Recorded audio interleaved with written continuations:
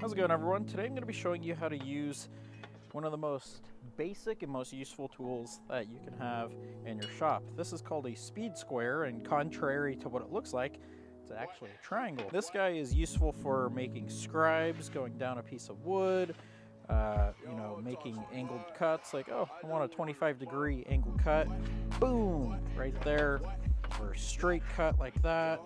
I mean, there's just an endless amount of things you can do with this guy. I need to make cuts that are on center as well as every 3 feet. So 4 inches in, right there. Okay, so I made my mark, line that up, boom. So right there, 4 inches from the edge, this is where the first light is gonna go. Now the second thing we need to do to make sure it's on center is to get a measurement of how wide this board is. It's a 2x4, so that actually means it's 3.5 inches, and 3.5 divided by 2, do the math, is going to be 1 3/4 inches. So in that case, I will look right here, 1 inch, 2 inch, 3/4 inch, right here,